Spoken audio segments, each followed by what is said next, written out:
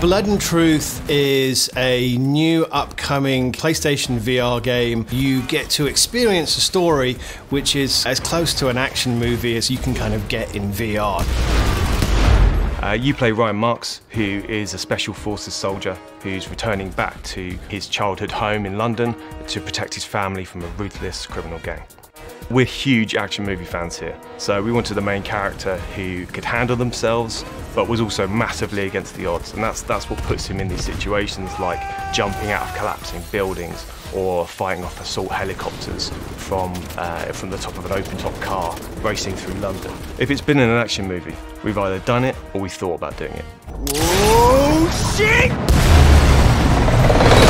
The London heist, which was obviously a part of PlayStation VR Worlds, was very much kind of almost like a proof of concept for Blood and Truth. I think, you know, if the London heist was kind of like our love letter to Guy Ritchie and the Guy Ritchie kind of movies, Blood and Truth is much more our love letter to action movies.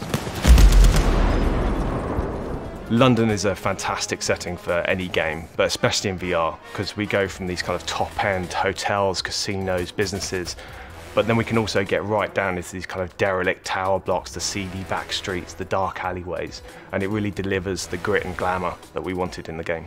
Perhaps one of the more surprising things of virtual reality storytelling is you kind of anticipate with VR that it's really good at spectacle, and it is really good at doing spectacle. You know, I think we proved that at loads of points within the game.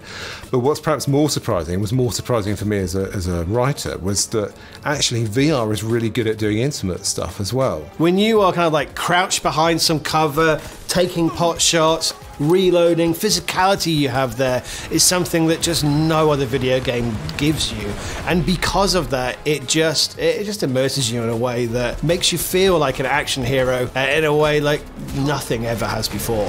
I think that's what I love about it the most, is you're not just watching it on the screen, you're actually there in the centre of the action, everything's going on around you, and that's what's so powerful about VR.